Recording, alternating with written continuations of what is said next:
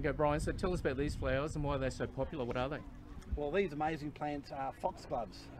They're a plant which comes from the Mediterranean area, and as you can see, they grow to these huge spires at this time of the year. Now, they're a little bit on the special side because they're one of the things that does need a little bit of a cool climate to do extremely well. And in some parts of the world, they actually take 2 years to flower.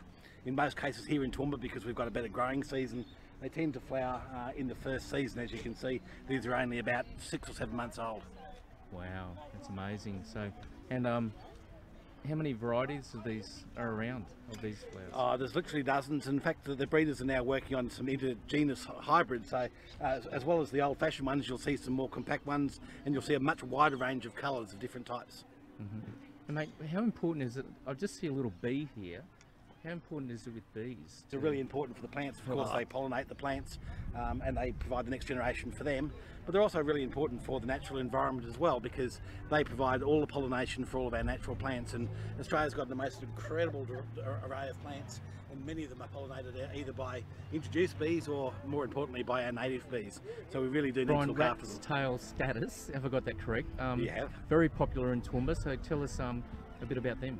It's a bit of a weird and wonderful thing, really. You don't see them in too many places. They're an annual status. There are quite a number of different types of status. This particular one grows and dies in one season and then sets its seed. But as you can see, it produces these really rather weird, I guess you'd say they look a little bit like a rat's tail perhaps. At this time of the year, they live for a few months, and then of course they're going to set the seed, and that's going to be the end of that. And how easy is it for people to grow these? They're pretty easy. You sow the seed in about March, April, sometime around about then, and they grow through the winter months, and then they produce their flowers at this time of the year.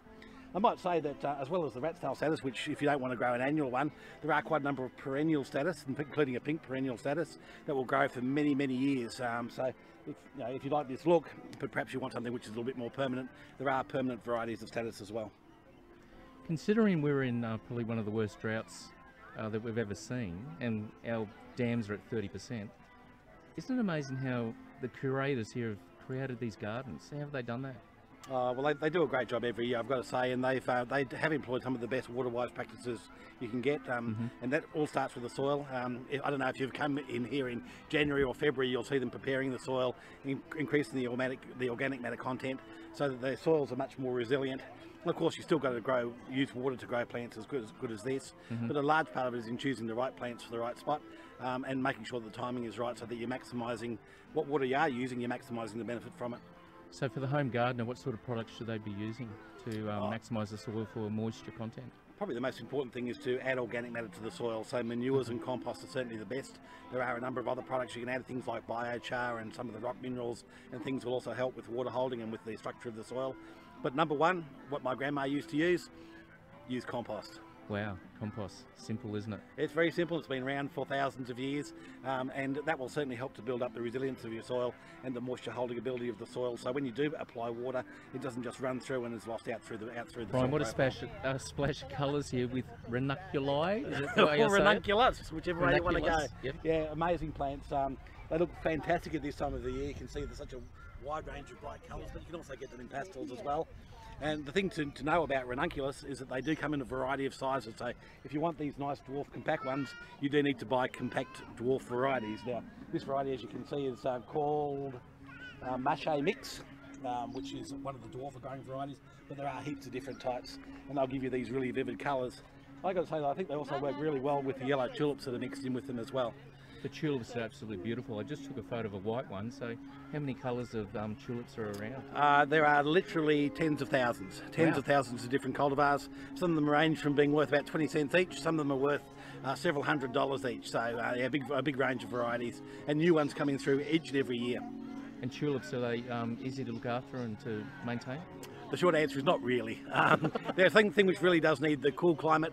They naturally grow by coming through the snow each year. So you can imagine that in places like Turkey or whatever, in the highlands of Turkey, the tulips come up through the snow. So in a climate in Queensland, we obviously haven't got those conditions at all. So you do need to provide the right conditions, which means putting these bulbs into the fridge for 3 or 4 months each year. Okay. And the origin of the tulip, it's a sign of peace, isn't Yeah, it? they're from Or Eurasia what's through the- Turkey. In fact, Turkey has a big tulip festival each April. People think they're from the Netherlands because they've always been associated with the Netherlands, but they're actually from across the continent, across into Turkey and into Eurasia. And again, hundreds of different varieties and tens of thousands of different cultivars, particularly of these big showy ones. Mate, it's all visual, isn't it? The sensory to the eyes of the flowers is just beautiful, but what about the smells, the fragrance? Yeah, there's all kinds of things which can bring fragrance to the garden. A number of the garden beds have got things like sweet peas or hyacinths, which bring a lot of fragrance. In fact, if you smell carefully, pretty much all of the plants will have some degree of nectar kind of smell to them. Now, one of the other things which you'll see in quite a few of the gardens is the use of herbs mixed in with the flowers. In this case, we've got parsley, so that's obviously a parsley kind of fragrance. But you will see things like mint and sage and thyme also used as ornamental plants mixed in. And I really like this look where you've got a bit of a break between the orange and the yellow with the triple curl parsley in through here. And this is just normal parsley which you would use in things like tabbouleh or you use as a garnish. Mate, I want to thank you for your time today. I really do appreciate it. My I know you're a pleasure. busy man, so mate, Toowoomba 4358 TV. It's more than just a postcode. It's all about community, and thank you. You're such a community-minded person. Love it. Love it. Thank you very much, and I hope everyone has a fantastic carnival. Enjoy Carnival. Take care. Thanks.